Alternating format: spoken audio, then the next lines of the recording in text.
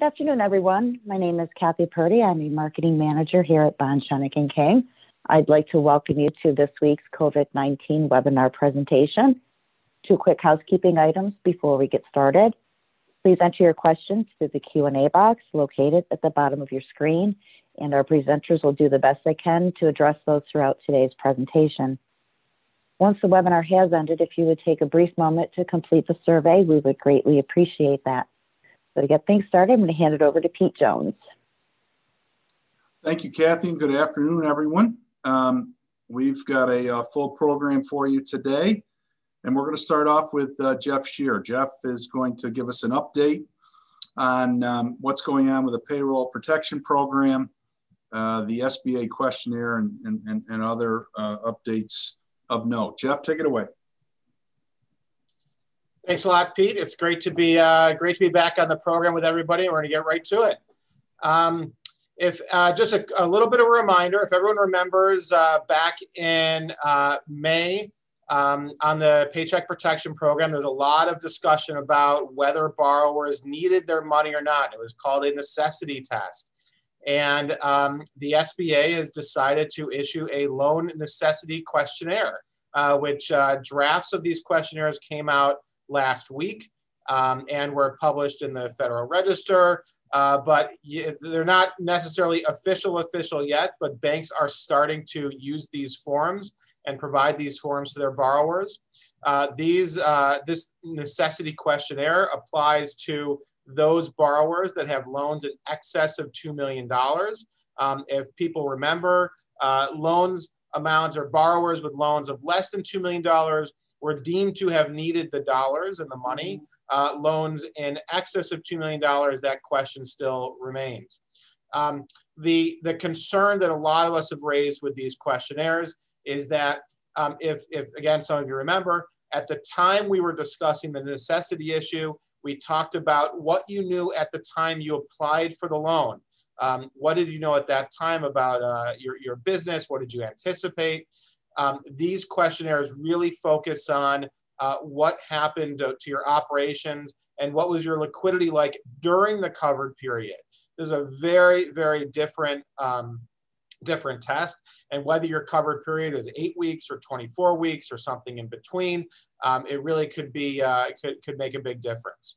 So the purpose of these forms is really to help with the review of the certification that a lot of borrowers made, that the economic uncertainty made the loan request necessary to support operations. But again, the questions that are asked, and we're going to get into these during my time here, the questions that were asked were really look like they're looking at what happened during these covered periods, and that's a problem.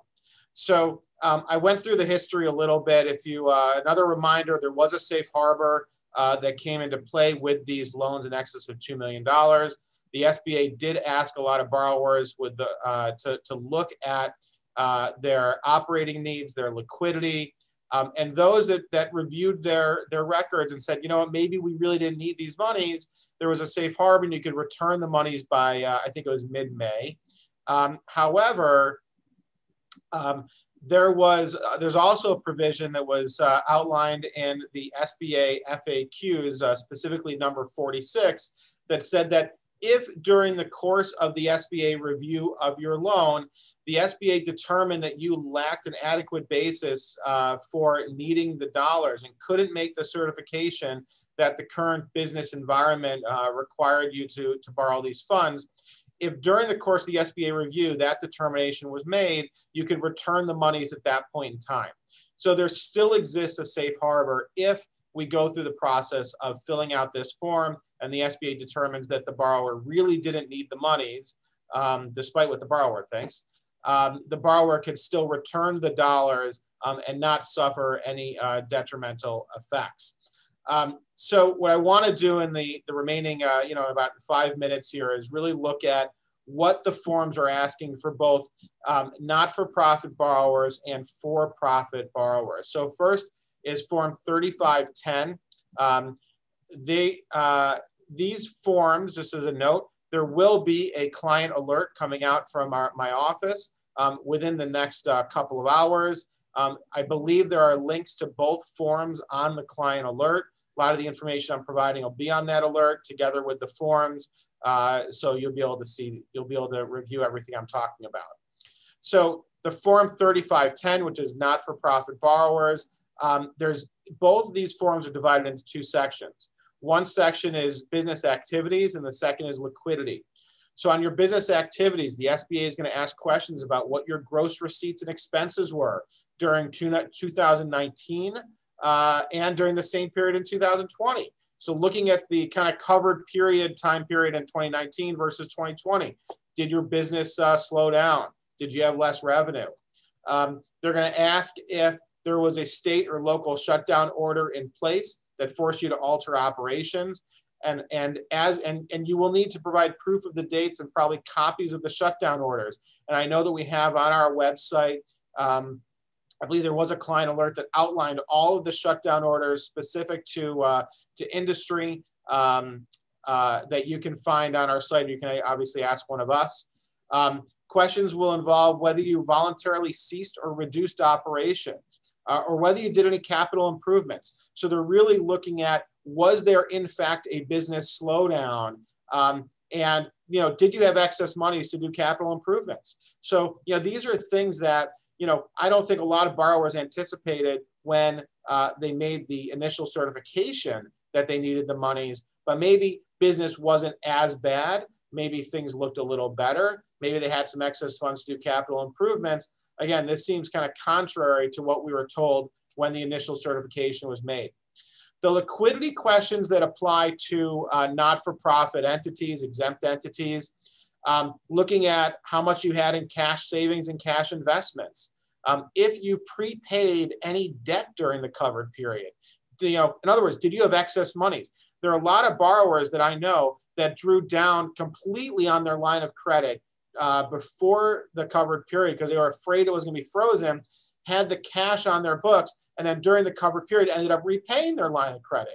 There's a question, is that going to affect your liquidity? Did that mean that you had liquidity if you actually borrowed money you had to pay back?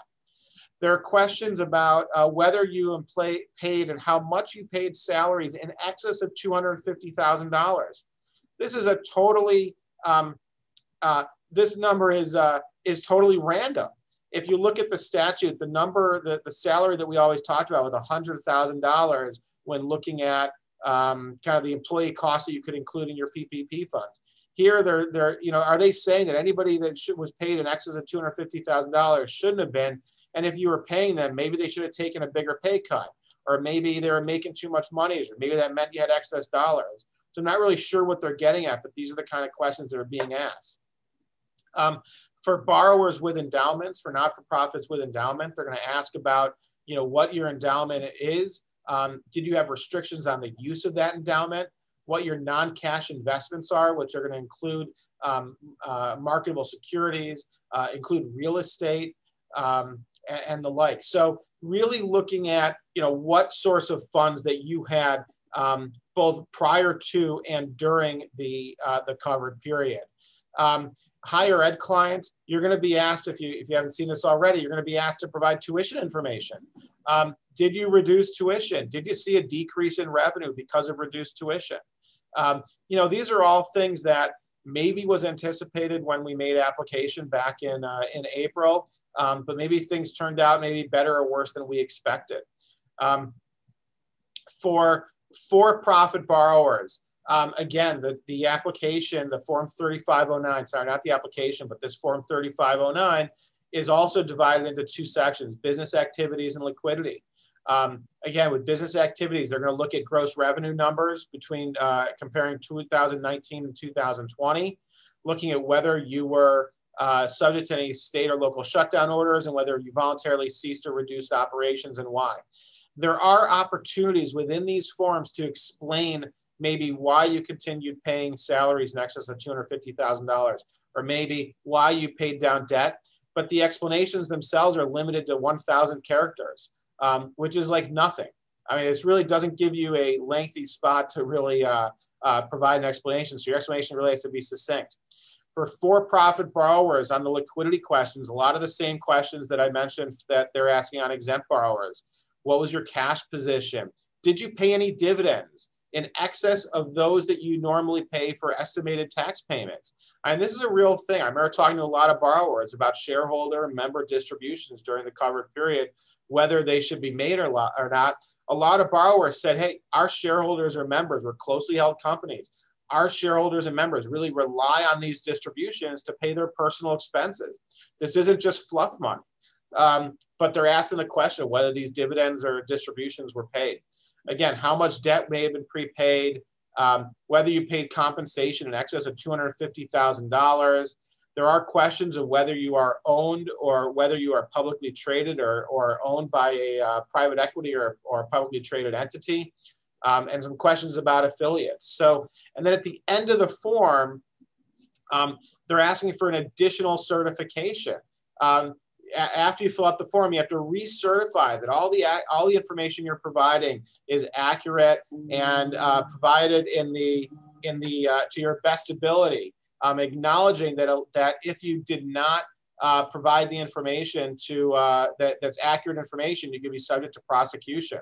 So, again, this was just a real quick highlight of what these forms are. I've outlined a number of things that I see that are wrong with these forms and inconsistent with the statute, but banks are starting to require these forms. They're requiring you to return them within 10 days of being provided the forms. I don't see it consistent from bank to bank. Some banks haven't provided the forms yet. I think the best that we can do is fill out these forms to the best of our ability, provide explanations that may explain why we paid down debt or why we made capital improvements, and really just do the best that we can to show that we had a need at the time the application was made, even though things probably turned out a little bit better than we expected, or maybe they turned out worse than we expected. So take a look for the client alert that's coming out. And we, as always, are happy to review your answers to these questionnaires as you prepare them. That's all I have for today, Pete. Jeff, just real quick, I think you mentioned 2 safe harbors, right? There was the original safe harbor, and now there's one that you're talking about here, that if, as a result of this questionnaire, there's a question about whether the loan needs to be paid back, there's a second safe harbor? Correct. There always actually was this second safe harbor back in, I think it was May when this issue really came up.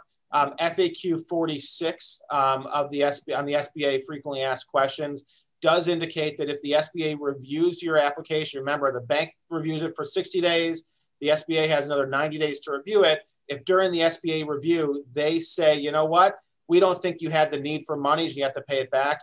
If you pay it back immediately, and there is a period of time where you can contest that, but if you pay it back, the SBA will back off then and say, we're not going to come after you with any other, no guns a-blazing coming after you. We'll kind of forgive and forget at that point. And they're not going to refer to any other department within Department of Justice or anything to go after you. So that's like a second safe harbor if they determine that you should give the dollars back. Okay, great. Thank you. That's very helpful. I'm sure we're going to get a lot of questions on that. Let's shift gears a little bit. And we wanted to talk about the travel advisory. It's on everybody's minds. We talked about it last Tuesday. We got a number of questions in this webinar. We did a separate standalone webinar on Friday. It was only a half an hour long, and we got 150 questions from people. So it became apparent to us that this is still a matter that people are grappling with, so we thought we'd spend a little bit of additional time on it today. Let me give you the overview of what's happened here, and then I'm going to turn it over to Adam Masterleo to talk a little bit about some of the difficult questions that people are raising and trying to figure out. So a new travel guidance document did come out November 3rd. And some new rules are in effect now. Let me see if I can summarize those rules for you. And I'm going to break it down into 4 different situations because I think those are the situations that we have to be concerned about. First of all, if someone is traveling to New York State from one of the contiguous states, they are not subject to the travel advisory. I think this is a practical decision that was made, that it is just too difficult to administer the travel advisory with respect to the states that border New York. That doesn't mean that people shouldn't be careful if they think they've been exposed, or that some of the other rules regarding exposure and proximate contact do not apply. They do. But the travel guidance is not going to affect the travel from contiguous states. Second situation is if an individual travels to New York State having been out of the state for less than 24 hours. And in that situation, you're not going to need to test. There's no quarantine, but an individual must fill out the travel form. And so that's that, sort of quick trip to one of the non-contiguous states and then back, less than 24 hours in one of the non-contiguous states. We don't have any requirements other than the travel form. The third situation, and I think this is probably the bulk of the situations that will arise, if the traveler's been out of New York State for more than 24 hours and coming from a non-contiguous state, the new travel advisory rules can be summarized as follows. The baseline rule is that an individual must quarantine for 14 days. That's a familiar requirement. A lot of people, probably a lot of people on this call, have actually done that because of their summer vacation schedule or whatnot. But what's added in the new travel advisory is the ability to test out of that quarantine if you meet the following requirements.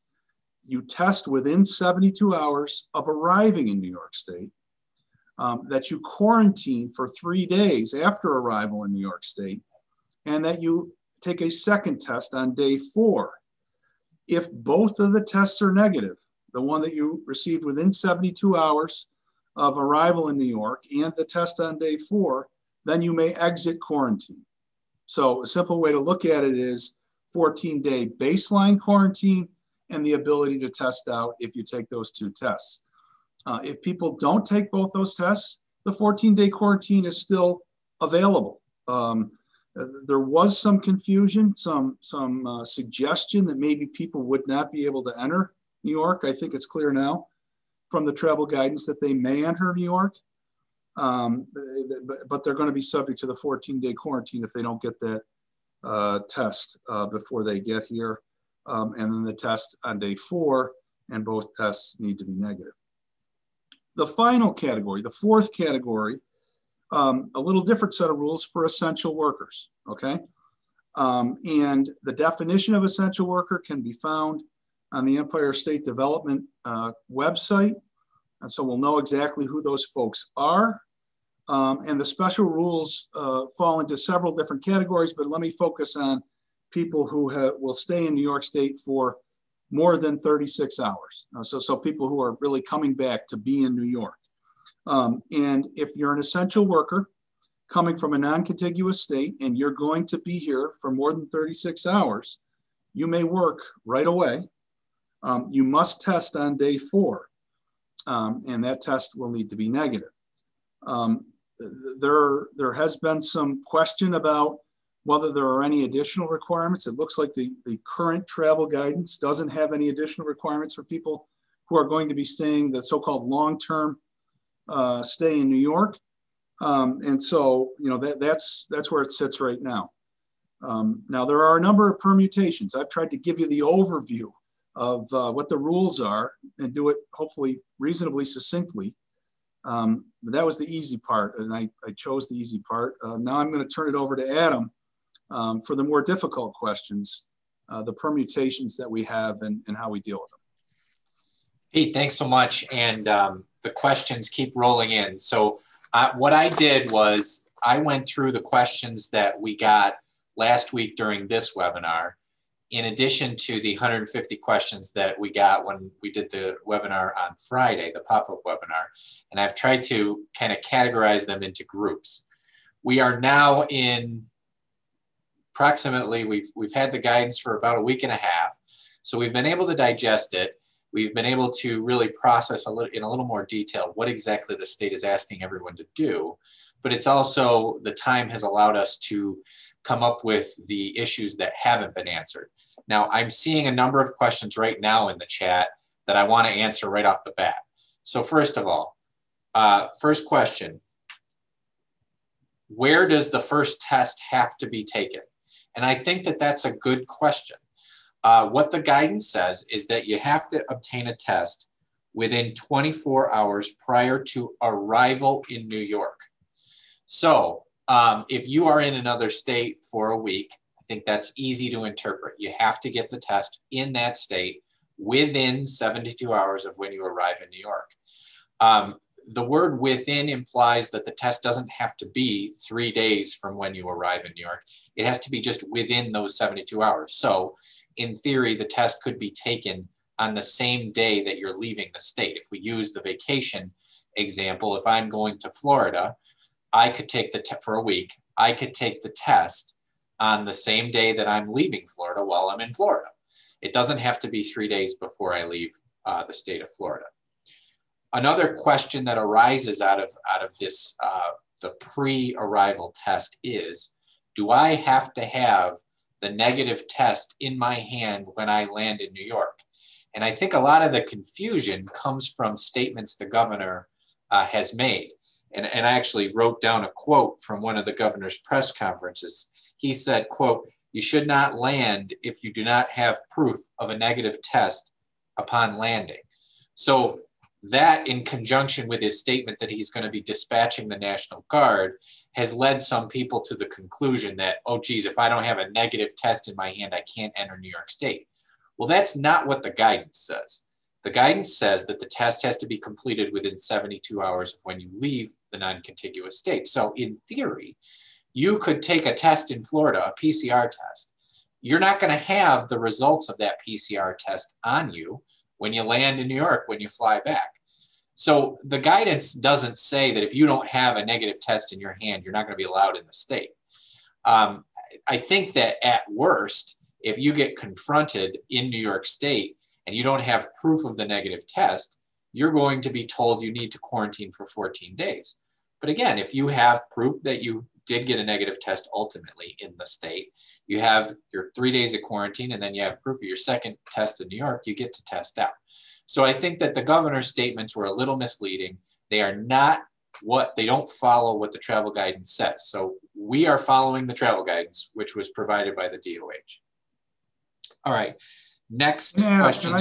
Can I just jump in real quick? I mean, this is, sort of consistent with what we've seen in the past in a lot of areas where you've got, statements in the press conference not necessarily matching up with guidance. And so I don't think it's that surprising. And I think we've across the board sort of said, look, we'll follow the guidance because, that's more reliable than, answers in a press conference or even the statements. Right. Now, next question that I've been seeing a lot. What if I don't get a test while I'm in the other state, the non-contiguous state? Do I have to follow these requirements strictly in order to test out? And I think the answer to that is going to be yes. You do have to follow the strict requirements. You have to get tested within 72 hours of arriving in New York. You have to get quarantined for 3 days and then test on day 4. Most scenarios are easy to understand or to apply that guidance to. However, there is one situation that I think we don't know the answer to. You have a situation where somebody travels to, let's say, Rhode Island, which is a non-contiguous state, for 48 hours, and then they return to New York. Technically, they could get the first test in New York because that would be within 72 hours of when they arrive back in New York. However, I don't think that follows the spirit of the guidance. The spirit of the guidance is that you get tested while you are in the non-contiguous state. So there's this conflict between the spirit of the guidance and what the guidance actually says. And I think that that issue is still open and outstanding, and we don't necessarily have an answer to it. One thing I wanted to point out, and someone in the comments pointed this out as well. If you are in a state, a non-contiguous state for less than 24 hours, you still have to get tested on day 4. There is a testing requirement that you get tested on day 4. You don't have to quarantine when you return to New York, but you do have to get tested. All right, other questions we've been getting quite a bit. What type of test is acceptable? Is it only PCR testing, or is the rapid test acceptable? The guidance does not specify what type of test is acceptable. However, both types of tests have been approved by the FDA. So or we are operating under the assumption that either type, the rapid test or the PCR test, would be acceptable to test out under the travel guidance. All right, next question, and Pete touched on this a little bit, and that is, how have the rules, or have the rules for essential workers changed? If you're going through this analysis, right, one of the first questions you're going to ask is the person who's traveling an essential worker? And if the person is an essential worker, what are the rules for when they come back? What are the circumstances under which they can return to work?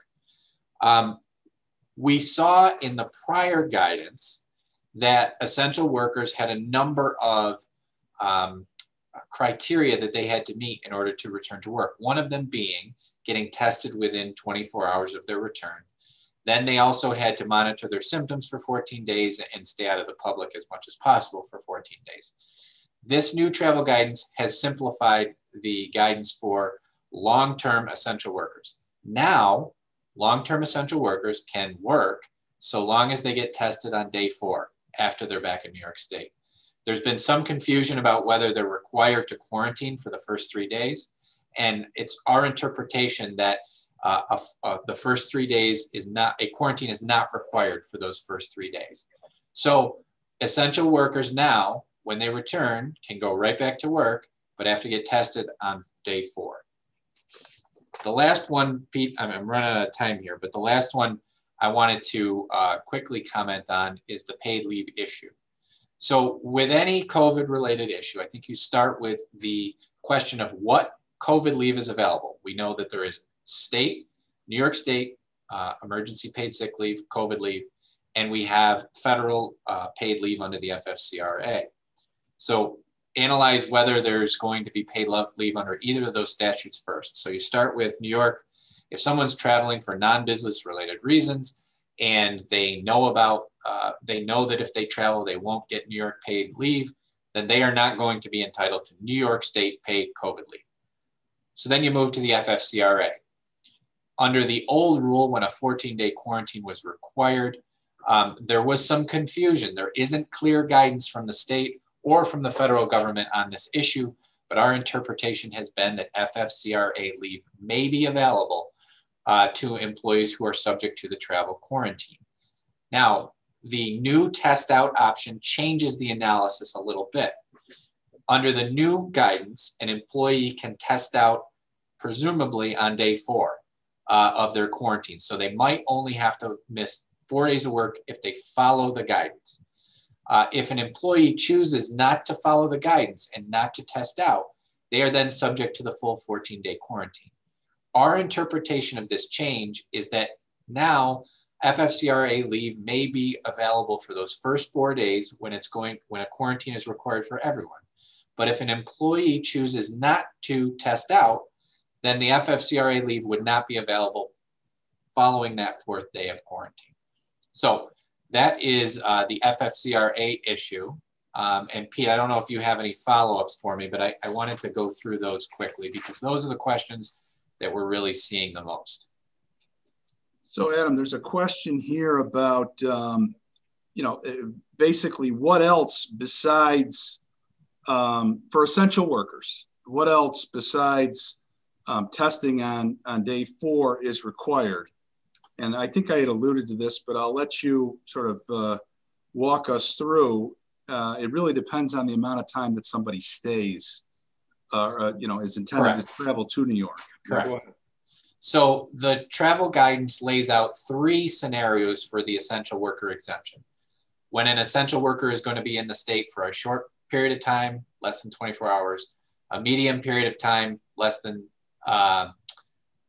36 hours, and then, short term is less than 12 hours, medium term less than 36, long term greater than 36 hours. So the restrictions that are applicable to an essential employee depend on how long they're going to be in the state. For short term, there's no testing that's required, but there are certain restrictions. Same thing for medium term. For long term, the new revised travel guidance got rid of all of the restrictions except the employee has to get tested on day 4. Okay, the other thing is, I I see here in the comments a few, let me just clarify this. I think you did.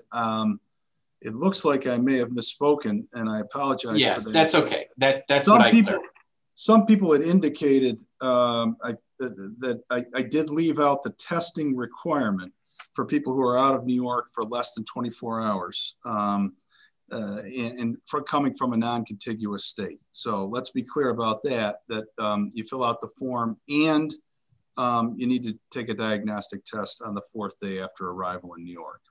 Yeah, one other thing that I would point out that I think is helpful, anyone who's traveling to New York from a non-contiguous state has to fill out the traveler health form. That's something else that's been clarified in this most recent guidance. The only time you don't have to fill out the traveler health form is if you're traveling from a contiguous state. So that's something else to point out that I think we've been getting a lot of questions about. So thank you, Pete. All right, great. Well, thank you. I think we're ready to move on now to Katie. Katie's going to give us an update on what's happening around the state. All right, here we go. Yeah, one other thing to note too with the travel advisory changes, this also applies to international travel. I saw a few questions in there about that. So this test out ability applies for international travel for level 2 and level 3 countries. Turning then to New York, yesterday, the governor announced new cluster updates.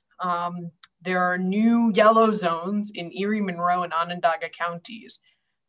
These cluster zones are very large. They are pretty expansive. The Erie one, goes from the top of Niagara County down pretty far. Same thing with Monroe, same thing with Onondaga. They are large. We currently have, I believe it's 11 cluster zones in New York. I'm sure someone will count much faster than I can and tell me whether or not that's correct, but I think it's 11. And why that's significant is we've seen that this is working, but last week, the lieutenant governor did say, we obviously need to rethink the cluster strategy for more rural and really, quite frankly, upstate Western New York areas. I'm including some of these maps that were released. You can go and take a look at them. We're going to be putting out an information memo that will have links to the maps. You can go on forward.ny.gov and type in your address or an address of anywhere to see if it's impacted by a cluster zone. So that last one was the Erie County one. This is the Monroe County one, really focuses on Rochester and the suburbs of Rochester. And then finally, we have the Onondaga County one, obviously focusing on Syracuse, Liverpool, and then other areas in that area. What does that mean ultimately for people? I'm just including the yellow zone restrictions here because really most of the zones in New York State at this point are yellow zones. Non-essential gatherings have to be limited to 25 people. That will be important in something I'm going to mention later on. Houses of worship, it's still that 50% capacity. So please, remember that. Restaurants, this is really the two big things that happen with restrictions.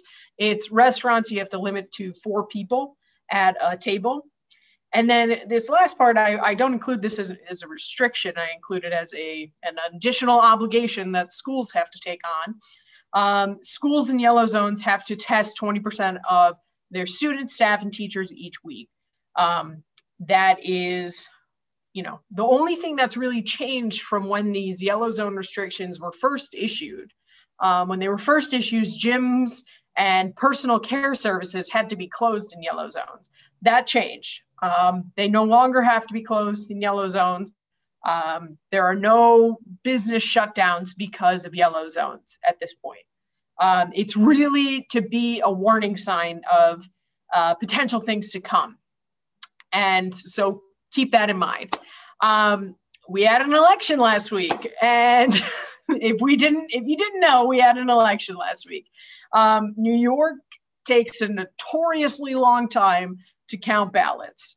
Some boards of elections have not even touched a ballot. I bring this up because this is really going to impact a lot of things that you see on a day-to-day basis, policy coming out of New York State, policy coming out of your local government. And we're not going to know those results. Some of them we may not know until closer to Christmas. It's going to take a long time, which means, the pendulum of power in New York State still remains at the governor's door. So that's the update on the elections. Yesterday, we had the announcement come out about the Pfizer BioNTech vaccine, showing some really promising signs that a vaccine is on its way. The thing everybody needs to remember about this is going to be a monumental effort to produce just for the United States alone.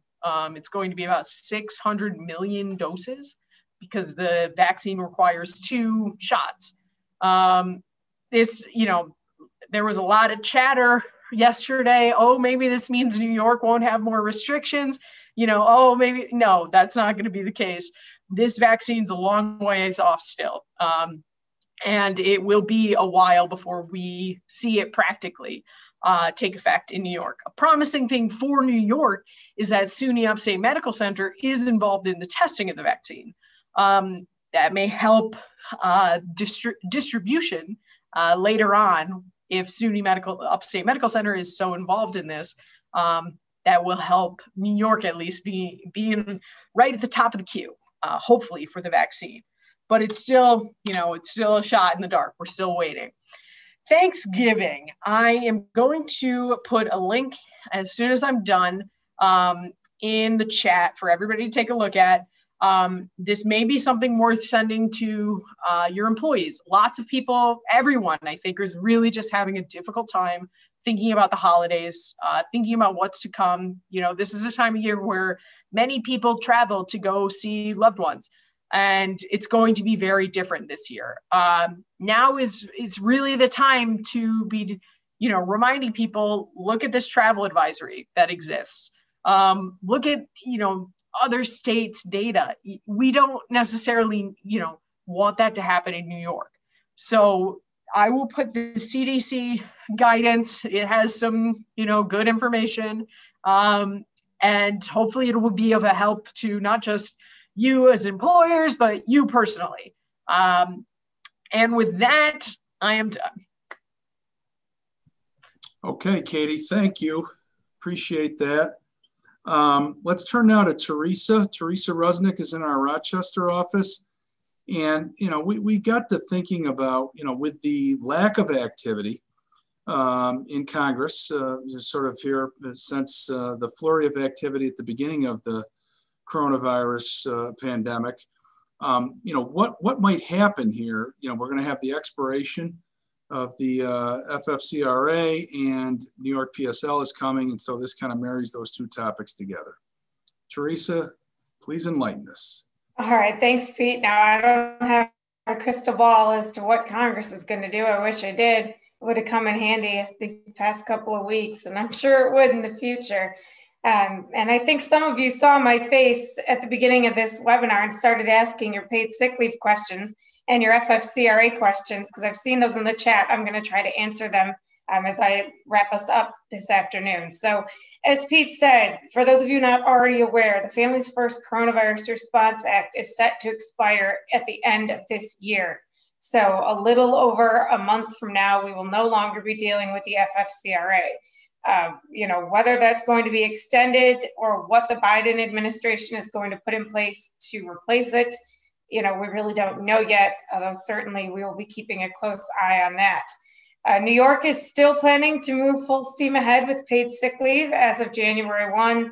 I know there were various rumors out there that perhaps the enforcement would be delayed or that the entire law would be delayed. I don't think that's going to happen. We're getting closer to the actual real beginning of that law every day. So for those of you that are still looking to, update your policies and handbooks, I would really urge you to start looking at that now. I wrote down a little list for myself of the questions that I keep getting asked, and the types of things that we still just don't have good information on. We still don't have clarity on what type of documentation an employer can ask for, if any, or when that can be asked for paid sick leave. We're still waiting on how to calculate employer size. For those of you that are on the fence between, potentially having to offer 40 or 56 hours or unpaid or paid leave, we're still waiting on information on that. We're still waiting. The guidance did give us some information on how to calculate pay for paid sick leave, but it didn't really give us a good definition of how to calculate regular rate. So we're still awaiting that.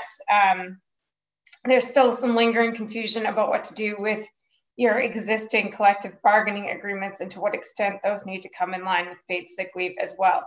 So we do still have some open questions out there. Carryover is one I do also get quite a few questions on. I know the guidance really didn't do us any favors. Right now, it does look like any unused available paid sick leave needs to be carried over into the following year, regardless of whether or not you front load the leave, and regardless of how much leave the employer already has in their bank. It would have been easy for the guidance to cap that, but they didn't. So unless they do, we're looking at needing to carry over all of your available unused paid sick leave. Of course, paid sick leave doesn't exist in a vacuum. I told you the FFCRA, the federal law, is going away, and it is. I will remind you that the New York COVID-19 law is very much still in existence. As Katie mentioned, we've had an increase in cases here in Western New York, where I am. I've had a number of clients reach out and try to understand what leave is applicable to their employees. There's been some confusion if the FFCRA has already been used. Is it available again? The answer to that is no. If someone's already used all their available time under the FFCRA, say for emergency paid sick leave purposes, that's not a continuous amount of leave. What would kick in then potentially is the New York State COVID-19 leave. Now that's the one, remember, we talked about this one first, way back at the end of March. This is one of New York's first laws. And it kind of got overshadowed by the FFCRA because the FFCRA was broader.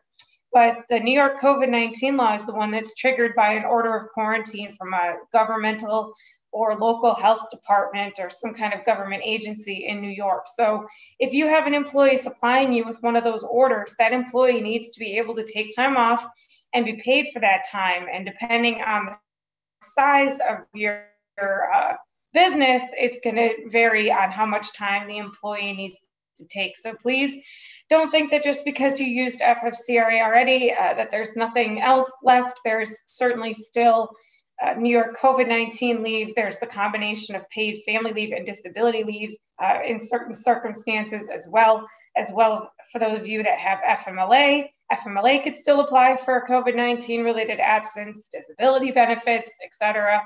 We still have many, many leave laws that are still out there, even with the FFCRA going away. Pete, I think that's about it for the intersecting leave laws. I know I could talk about this for quite a while, but I'm not going to keep you any longer. Certainly, if anyone has questions, feel free to refer to the webinars we've already put out on this, and we're happy to get back to you if you reach out to us with any questions as well. Teresa, thank you. Everyone, thanks for being with us today. Hopefully this was some helpful information. Feel free to reach out to us if you have questions, and we'll see you again next week. In the meantime, please stay safe.